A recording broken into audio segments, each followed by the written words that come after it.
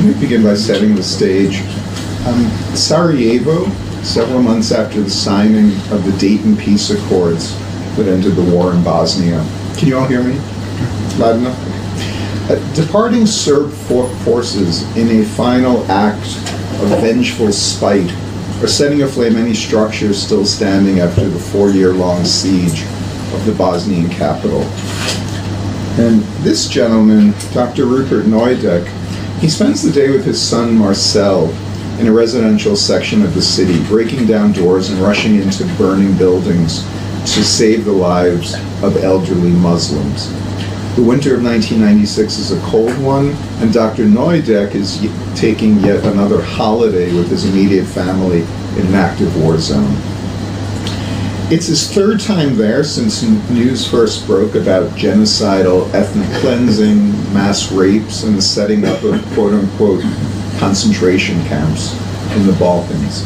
That evening, the renowned German journalist and humanitarian sits quietly in a Bosnian friend's apartment, reading out Necessity by Candlelight, a book about the Wehrmacht's occupation of Poland a half century earlier. Waking to the sound of explosions early the next day, he looks out the window at all the destruction on the street below, and later recalls, and this is a quote, "That was precisely how I imagined early mornings in the Warsaw Ghetto." There were olfactory reminders of the past as well. The road that, quote, smelled of genocide near Srebrenica, for instance, or the, quote, treacly foul stench of decaying corpses in Kigali. Yes, Rupert Neudeck had also been in Rwanda during the genocidal rampage of 1994, and that was no coincidence. Over the previous decade and a half, he had frequently been among the first German volunteers to arrive in trouble spots across the globe, organizing dozens of humanitarian missions from Southeast Asia to Southeast Europe.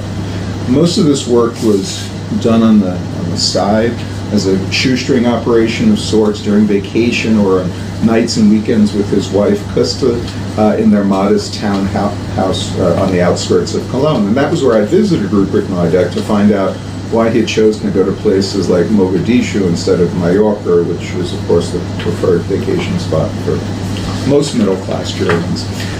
Neudeck, and you can see it better in this photo, Neudeck cut a dashing figure with a gaunt, weathered face and a neatly trimmed white beard. At least that's what he looked like when I met him.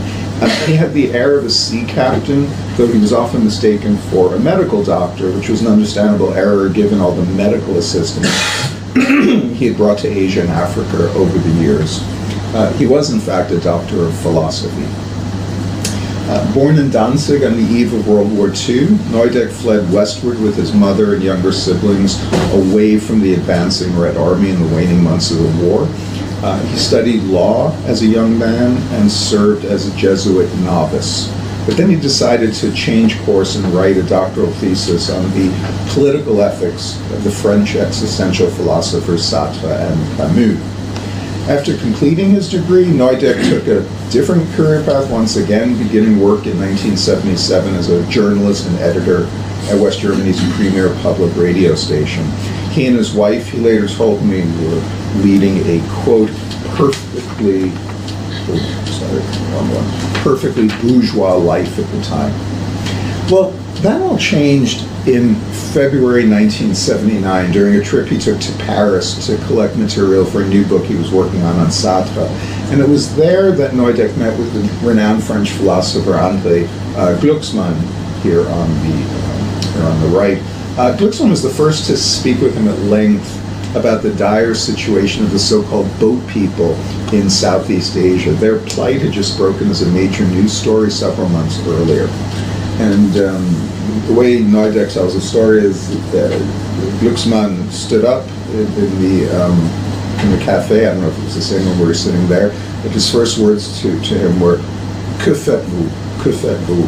What was he, Neudeck, personally going to do about the refugees?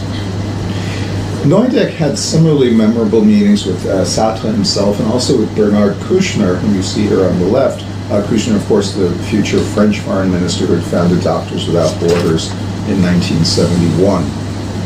Here you see Kushner aboard a boat called a Bateau pour le Vietnam, a ship or a boat for Vietnam, which he had organized to help save boat people in the South China Sea. You see him with some of the young girl. Inspired by these three men, so Glucksmann, Sartre, and Kushner, Neudeck returned to Germany intent on doing his part to help refugees from the region who were stranded and dying on the high seas. That decision had a great deal to do with Neudeck's own personal history. On January 30th, 1945, during their flight from Danzig, he and his family arrived in the Baltic port city of Botenhafen, where they saw a large cruise ship in the harbor, the Wilhelm Gustloff. Originally built in the mid-1930s for the Nazi leisure movement, Strength through Joy, or Kraft durch Freude, the ship was now being used to evacuate German officials, civilians, and refugees from the advancing Soviet army. Neudeck's mother didn't have tickets for the Gustloff. He told me she wouldn't have taken a, quote, luxury ship for Nazi bigwigs anyway, and they wound up on board a coal steamer instead. That was our savior, he told me. Later that day, a Soviet submarine sank the Gustloff and thousands of its passengers drowned in the freezing waters of the Baltic. The news quickly reached him and his family, and horrific images of the disaster left an indelible impression on the 5-year-old. And this was why Neudeck believed death by drowning became such an important archetype in his life and a major motivation for his later relief efforts.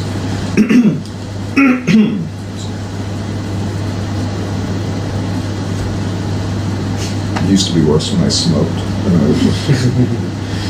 Thanks to a flood of private donations, Neudeck was able to charter and outfit a decommissioned Dutch freighter, the Cap aan de Moor, and by the summer of 1982, the ship had rescued almost 10,000 boat people, most of whom were later allowed to seek refuge in the Federal Republic. The group became best known at the time for this perilous undertaking, but its activities were not limited to saving the lives of those fleeing by sea. Neudeck also sent teams of German doctors and nurses to the Thai-Cambodian border to assist Cambodian refugees who just survived the Khmer Rouge genocide. Here you see him hoisting a sign at the camp where his volunteers went. And there on the right, similar to Kushner, there he is aboard the Cap aan de Moor with some of the young people he had helped to save. Some of these young guys, I'll talk more about her later, but there's a German journalist, Ariane Barth, and she became very close to one family, and in fact wound up bringing several of, actually that entire family, what was left of it, back to Germany with her. She also told me one of her neighbors was a foster parent, so. All right. Their work in the refugee camps relied on the generous support of private citizens and German celebrities, including the Nobel Prize-winning novelist Heinrich Böll.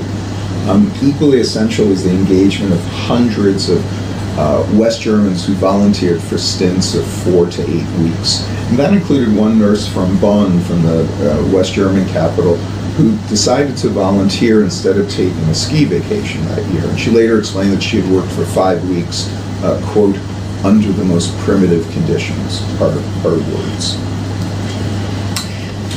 To be effective, Neudeck believed, volunteers had to live together with the people without any showers or other niceties. Quote, experiencing hardship and physically sharing their everyday reality is crucial for aid work. And I think one detects here the Christian impulse behind this former Jesuit novice's activities, and perhaps his scholarly interest in existential philosophy as well. I had to think of that quote when I was in the archive. I found an East German document written by a diplomat who was complaining because the East Germans had also sent medical personnel directly to Cambodia, and they were being put up in hotels that didn't have any air conditioning. And this was considered a Zumutung on the front. Know there was much air conditioning. Was there air conditioning? I don't think anywhere. A childhood trauma, a Catholic upbringing, and a fortuitous visit to Paris in the winter of 1979. These were the three main influences that first spurred Rupert Neudeck into action. And when I sat with him decades later in a living room filled to the brim with foreign art and other artifacts, what we in Brooklyn used to call tchotchkes, that he had collected from abroad over the years, the conversation eventually turned to why he and his volunteers did what they did. He told me that, he suspected they had endless motivations, but there was most certainly a very great collective willingness on the part of his fellow Germans to do, quote, more for humanitarian issues than all other European nationalities. And that, he added, most certainly has to do with the past. But which past exactly? His main motivation, he readily acknowledged, had been his own traumatic experiences as a child refugee. But what about the suffering the Germans had caused and not the suffering they had earlier experienced themselves? Nazi crimes against humanity and against the Jews in particular had played a, quote, powerful role, he thought. And he added that his activities, his organization's activities were a, quote, semi-conscious attempt to compensate somehow for this past, to portray Germany, quote, a little bit differently in the world. And when it came to humanitarian actions, he insisted, German volunteers always did more than other Europeans because they didn't want to be surpassed in their efforts. This was, after all, one area where they were, quote, allowed to be on top of the world.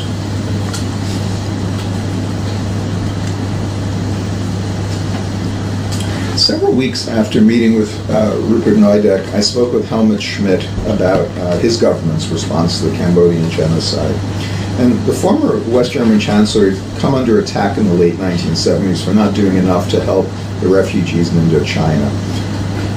He said to me, what happened tens of thousands of miles away in Southeast Asia didn't threaten West Germany in any way, and the genocide in Cambodia, he bluntly told me, quote, didn't concern us. Almost all Asian countries committed acts that, quote, violated morality, but this was simply not, quote, our affair. And it was very interesting the way he said our affair. He used the expression, he said, es war nicht unser Bier. It wasn't our beer. I have several interesting anecdotes from that interview. I'd be glad to share after this interest in continuing the discussion. Well, he continued that the Federal Republic's vital interests came before moral and humanitarian considerations. And in the realm of foreign affairs, those interests consisted almost exclusively at the time of the existential threat posed by Soviet nuclear weapons stationed in Eastern Europe. Foreign Minister Hans-Dietrich Genscher, whom you see here on the right, he had a similar take at the time. He was annoyed by repeated requests for information about the Cambodian genocide. He wanted to know why some West German politicians were placing, quote, so much value on this issue anyway. That was one of those neat documents you find in the art. I mean, what he said wasn't neat, but finding something like that. For those who follow German politics, it was Hans-Jochen Vogel, is that? Yeah, an SPD politician who kept on writing and repeatedly asking, what do we know about what's going on there? And he was pretty annoyed by that. Well, whatever reservations the two men may have had, their country would take in almost 14,000 refugees from Indochina by the spring of 1980. Here are some, I think, arriving in the airport in Frankfurt. A drop in the bucket, given the number of refugees, but it was the highest number among Western nations without any special ties to the region, like the United States and France. Why? Well, by way of explanation, West German officials pointed to their own country's bitter experiences involving mass flight and expulsion. As I'm sure most of you know, like Rupert Neudeck and his family, some 12 million ethnic Germans fled or were expelled from Germany's eastern territories in the mid and late 1940s. Another 2.7 million fled communist East Germany between 1949 and 1961, the year that the wall was built. Foreign Minister Genscher himself had fled the GDR as a young man. That was something he emphasized in behind-the-scenes talks with foreign dignitaries when explaining why Germany was willing to take in these refugees. But As the number of refugees skyrocketed worldwide beginning in the late 1970s, and with it the number of people applying for asylum in the Federal Republic, the initial willingness to welcome these poor souls who were fleeing war-torn regions, it quickly gave way to angry resentment about foreign frauds who were supposedly taking advantage of German generosity. It seems exact. If I have the statistic correct in my head, the number of asylum seekers in 1979 or 1980 was greater than all the asylum seekers the entire decade going back, or maybe even longer, the 60s and 70s. It was a huge jump all of a sudden. In any event, we have here two contrasting responses to one of the world's most horrific genocides since the systematic murder of the European Jews in the 1940s. Copious concern and bountiful largesse on the one hand, apparent indifference and acrimonious backlash on the other. Responses that, of course, prefigure in many ways developments in today's Federal Republic. Since 2015, the xenophobic far right has enjoyed a political resurgence there in the wake of Chancellor Angela Merkel's controversial decision to welcome more than 1 million refugees from Africa and the Middle East. Now, both developments drew global attention to Germany, but neither the Chancellor's largesse or generosity nor the backlash it brought in its wake should have been a surprise, at least not to those familiar with the story of what Germans have talked about and done in response to genocide and other mass suffering in foreign lands since 1945, and that is the subject of my book. Is the speed okay here? Okay, I just want to make sure that, all right, and you can all hear me. Good. There's nothing worse than listening to somebody mumbling through a talk. I can think of few foreign policy issues more vital than the international community's response or lack thereof to state-sponsored mass murder, despite since 1945 the oft-repeated injunction, never again. German reactions to genocide are important, I think, because they give us a much better sense of how and why powerful states have decided whether to intervene in humanitarian trouble spots across the globe. And given Germany's own intimate relationship with so-called crime of crimes, its responses to genocide in foreign lands are, I think, especially intriguing. And just as important, they vividly demonstrate how domestic debates and political interests influence such decisions. Cognitive factors were especially important here: values and beliefs, culture, morals, emotions, all of which, of course, are heavily shaped by historical experience and the perceived lessons of the past. And that was especially true for post-war Germany, where an especially intense culture of remembrance about the Third Reich had been cultivated in its western half since the 1960s and about the Holocaust since the late 1970s. The GDR is more complex in that respect, and I'd be happy to talk a bit about that also during the discussion.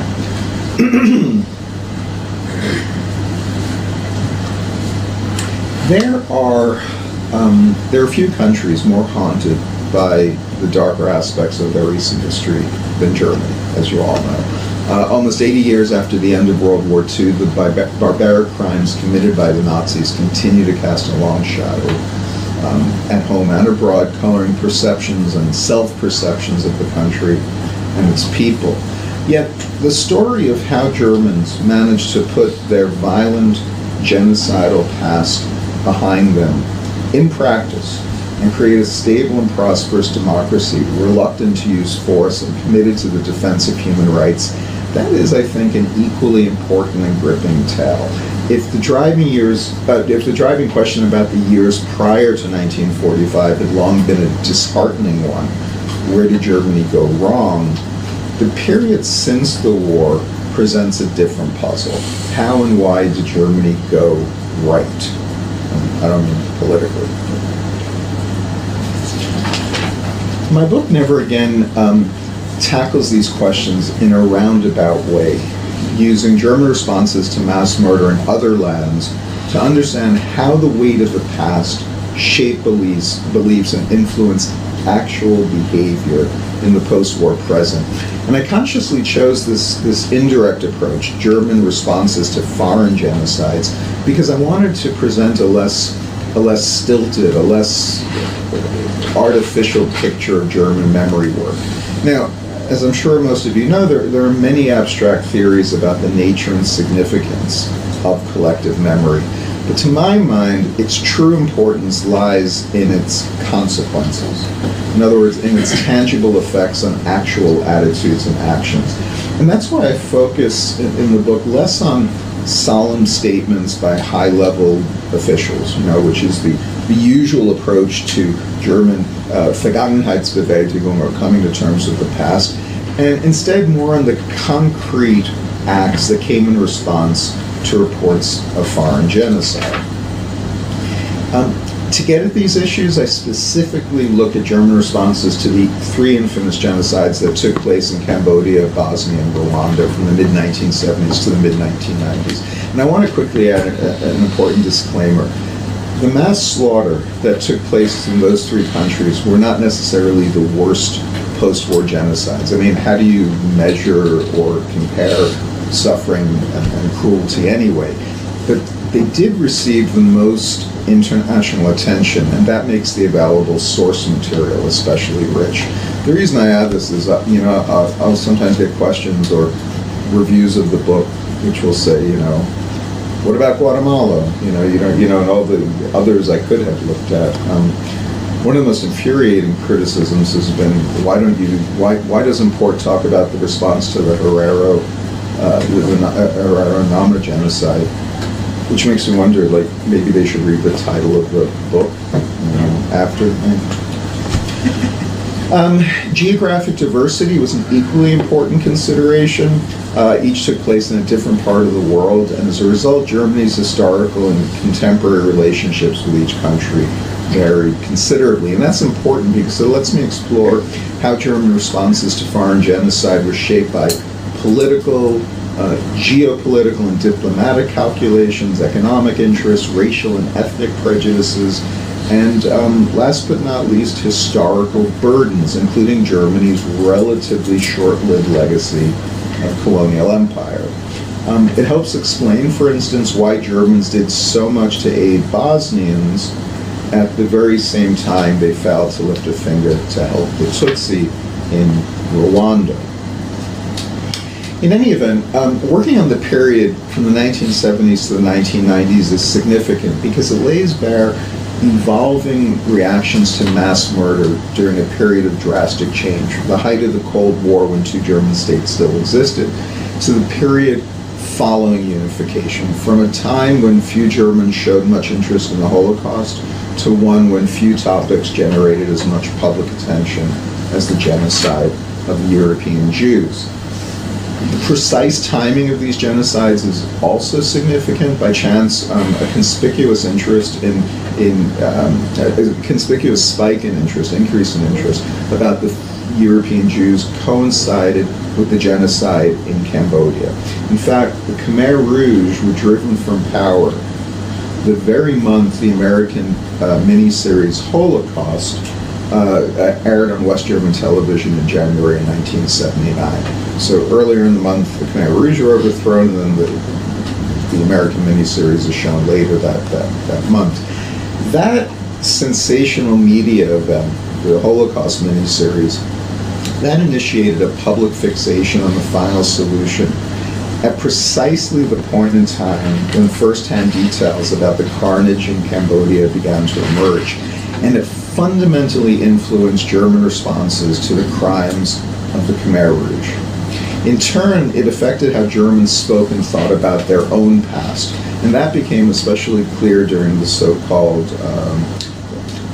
the infamous Historikerstreit, the historians' quarrel, this fierce public debate in the mid-1980s between German conservatives and progressives about the uniqueness and the causes of what now increasingly became known as the Holocaust. The book on the right was edited. It was a collection of articles that the two journalists, Bob, the one I had met, and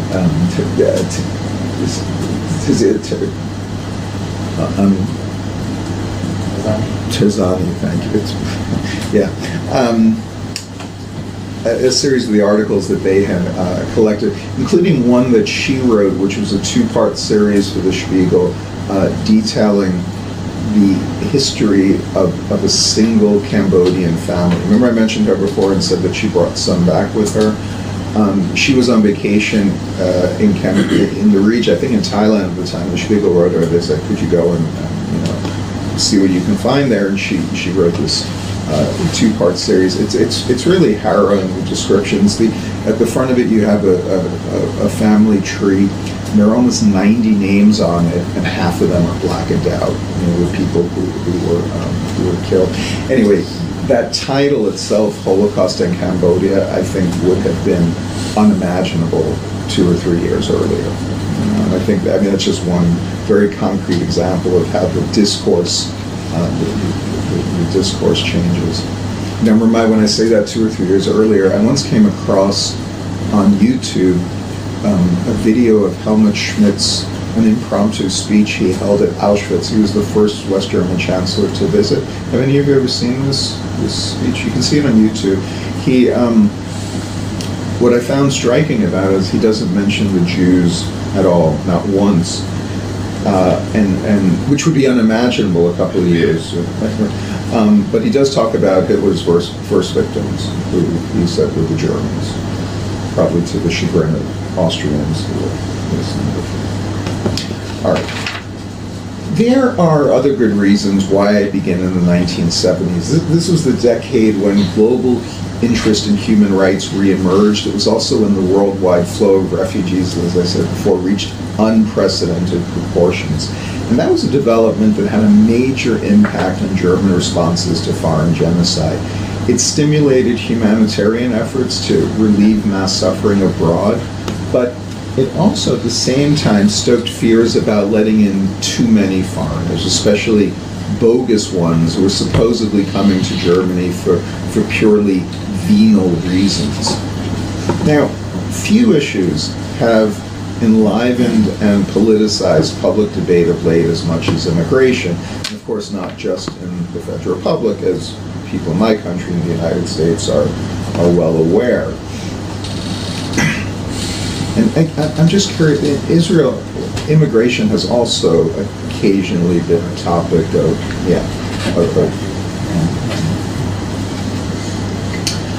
my work draws attention to two contradictory impulses then since the 1970s. On the one side, rampant fear and anger and resentment about overburdening and what the Germans call it, Überfremdung, excessive foreignization. And on the other hand, a widespread desire, even a compulsion for some because of Germany's past, to help the less fortunate. A look at German reactions to genocide during the first half of the 1990s, it takes our story into the period after the Cold War, and thus into a much different geopolitical context. Germany's unexpected unification in 1990 not only marked the end of 4 decades of division, but it also transformed the country's international position. The restoration of full sovereignty meant that the country now had greater freedom for maneuver, as well as greater international responsibilities. And its responses to the twin genocides in Cambodia, in Bosnia or Rwanda, show how these developments dramatically reconfigured the country's foreign policy, as well as its relationship with an increasingly distant past. As I'm sure many of you recall, the Federal Republic's changed standing in the world gave rise to a great deal of anguish and hand-wringing at the time. Would unified Germany remain a quote-unquote tamed power, or would it revert to its dangerous and destructive ways of yore, and the country truly learn the lessons of its history? Well, the question of what those lessons even were became a great source of vexed debate in the shadow of genocidal atrocities in the Balkans, where unified Germany faced its most significant challenge abroad since unification, whether to participate in joint international military efforts aimed at stopping genocide and other human rights abuses on foreign soil.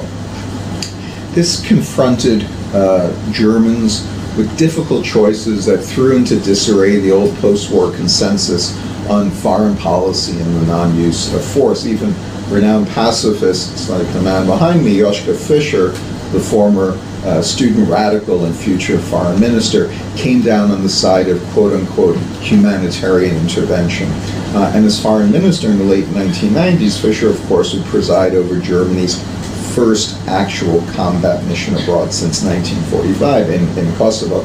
At the time, when it came to Kosovo, he invoked the specter of genocide and Germany's past. He had already done this 4 years earlier, following Srebrenica.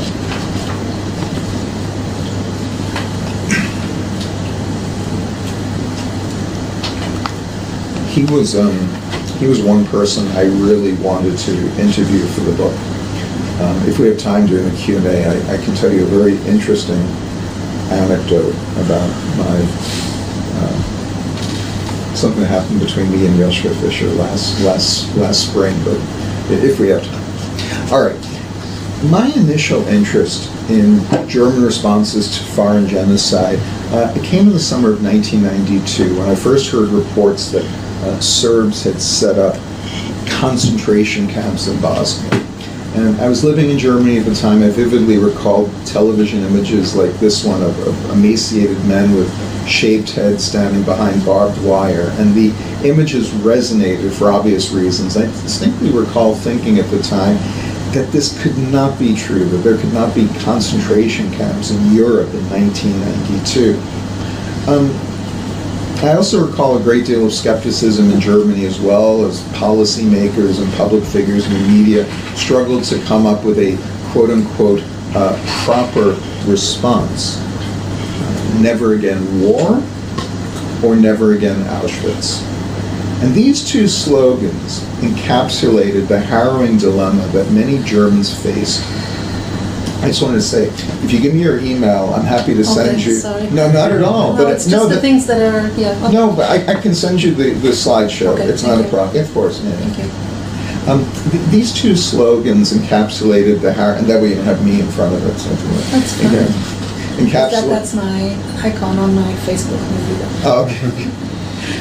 These two slogans, never again Auschwitz or never again war, they encapsulated the harrowing dilemma that many Germans faced after learning about the genocidal atrocities taking place in Bosnia. Should their country, because of its past, stand by and do nothing in response to reports of yet another genocide, this time only a day's drive from Berlin, or should they participate in international interventions intended to stop the mass slaughter by the use of force?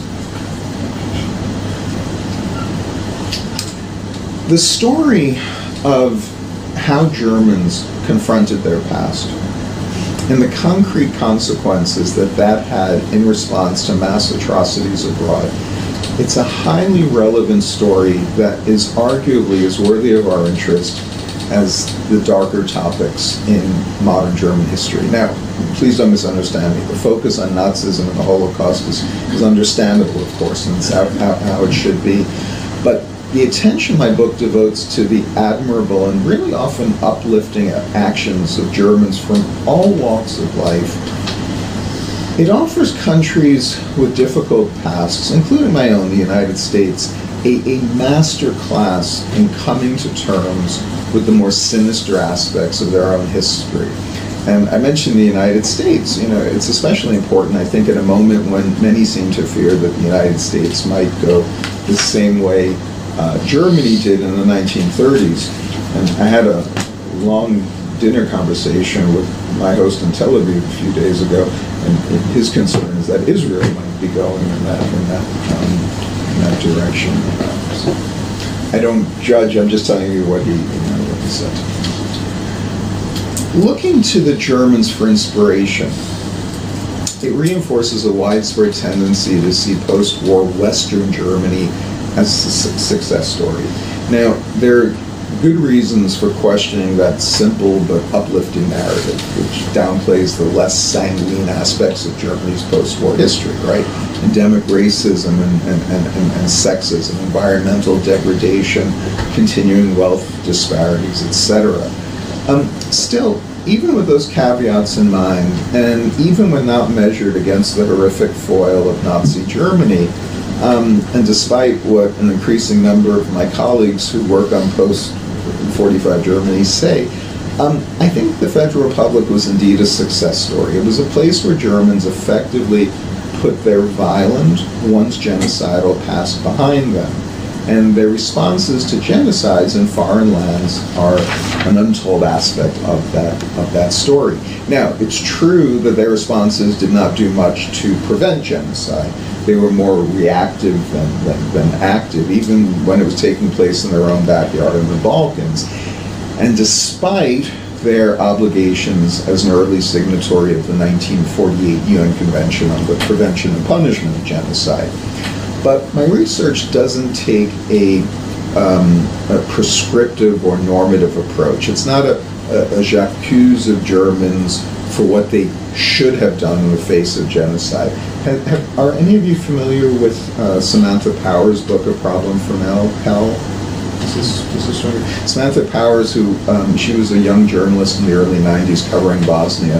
In the early 2000s, she wrote this book, A Problem from Hell, which looked at U.S. responses, or lack thereof, to post-war genocides. And it's a very emotional book. It is a very strong critique, a j'accuse, if you will, of American policy. I don't do that. My book explores instead the parameters of the possible for post-war Germany, given the weight of its own past, given the weight of its international position before and after 1989. Hardly anyone, least of all the Germans themselves, would have wished or expected East or West Germany to take military action abroad.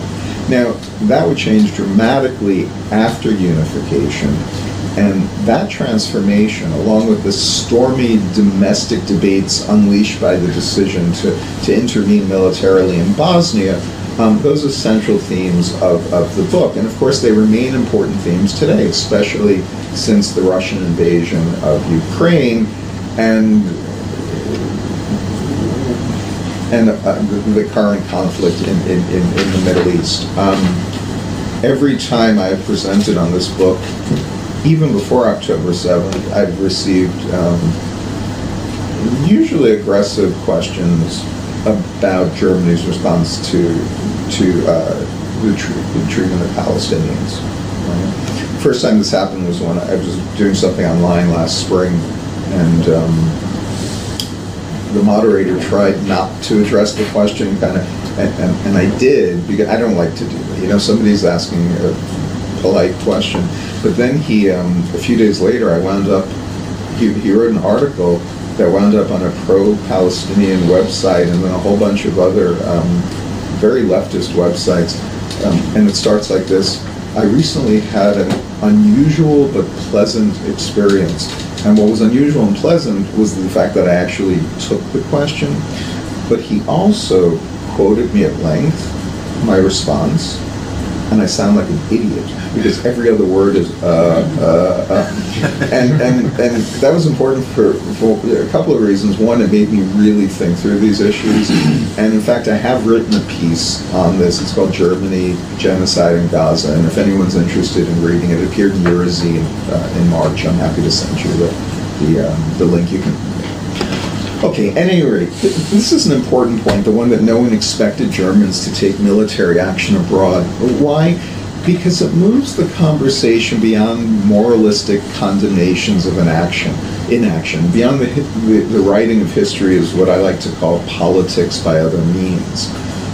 For most countries, grand actions involving military force are extremely difficult or simply not possible, and that's why I focus instead on what German officials and ordinary citizens could and did do short of sending combat troops, providing various forms of humanitarian assistance, for example, exerting diplomatic pressure behind the scenes, enforcing economic sanctions, last but not least, welcoming large numbers of refugees to Germany.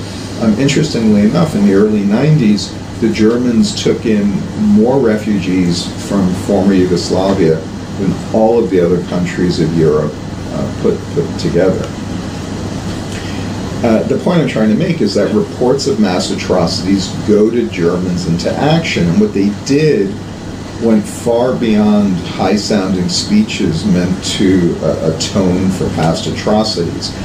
And that's significant because I think it reveals a great deal about German values and mentalities and lessons learned after 1945. Again, lessons that should be of interest to people in my own country, perhaps in yours as well. People who are searching for effective ways to reckon with the more sordid aspects of their own country's past. What struck me repeatedly about German reactions to foreign genocide is that the lessons and the legacy of the Third Reich and the Holocaust were not at all clear-cut. Right? This difficult choice between never again Auschwitz and never again war, it captures just how ambivalent the burden of history could be. And in fact, as I show again and again in my book, Germany's violent past could be and was used to draw diametrically opposed conclusions about proper responses to reports of foreign genocide. Those who tended to see Germany's hands tied because of its history, because of Nazism, who spoke passionately of a duty to nonviolence because of the Third Reich, they met with equally heartfelt counter-arguments by those who pointed to their own country's past as an injunction to act. Foreign Minister Klaus Kinkel, Genscher's successor, he met with German diplomats in late June 1995, so about 2 weeks before Srebrenica took place. And he said the following, quote, "We have a political and moral duty to assist precisely in light of our history. It was, after all," he continued, "the Allies who, using military force, by the way, freed us from the Nazi dictatorship." Now, if the Third Reich has taught us anything, it's perhaps that there are no simple answers to these debates. But my book draws attention to something just as important, and that is the mass suffering caused by Germans was not necessarily the past that mattered most. As Rupert Neudeck, the fellow I began with, as his story teaches us, the suffering the Germans experienced themselves, their often profound sense of victimhood could be equally motivational. And so could perceptions of political and even economic self-interest. In fact, my work shows how these debates about proper responses to genocide were used over and over to score points against domestic political rivals, with progressives accusing conservatives of supporting humanitarian military intervention in hopes of one day restoring Germany's status as a Großmacht or great power. Those on the right responded in kind, asking correctly, I think, why the left had remained so silent as Cambodian communists butchered millions. And I should add, it wasn't just the right who said that. Many self-critical leftists also raised that issue in the 70s, but also in the 80s. What these debates also show is that most German conservatives confronted and took responsibility for their country's past as seriously as their opponents on the left. And I think that's an important and perhaps often overlooked legacy of the progressive political upheavals of the 1960s, when Nazi crimes became, for almost all Germans, regardless of political outlook, the measure of all things evil. The willingness of conservative Germans to countenance their country's difficult past and draw important lessons from it, I think it distinguishes them. As an American, I keep going back to the American example, but I think it distinguishes them from many counterparts in the United States who seem disinclined to confront, much less take responsibility for the history and legacy of American racism. But these conservative responses, I think they serve as a sign of encouragement that such efforts need not be politically exclusive or one-sided. And nor should remorse. Nor should remorse. One of the, I interviewed at length several times a CDU politician. He's no longer active, but a fellow named Stefan Schwarz, who came from, I guess, CDU loyalty. His parents were good friends with Helmut Kohl since the late 1940s. They would sometimes vacation together. Stefan Schwarz became one of the most vigorous proponents of some sort of action in Bosnia, and he told me a great deal to do with his own upbringing. All right, there's perhaps another important lesson here for an American and perhaps Israeli audience. You know, what to avoid when confronting the past, and that'll be my final point today. What to avoid? Well, after 2 decades of deafening silence about the Holocaust, the pendulum swung in the opposite direction, beginning in the 1960s, producing an almost obsessive public preoccupation with the dark side of Germany's history. And that, of course, eventually produced an angry backlash, even on the part of those who can in no way be considered apologists for the Third Reich. And I'm referring to Germans, even on the left, Weizen and others, who complain that the political and moralistic use of negative memories about the Nazi past has been used as a high-handed moral cudgel against political enemies. Now, my work shows how those very disputes dominated public discussion about genocide in foreign lands, fueling accusations that foreign genocides were somehow being used to relativize Germany's own earlier crimes.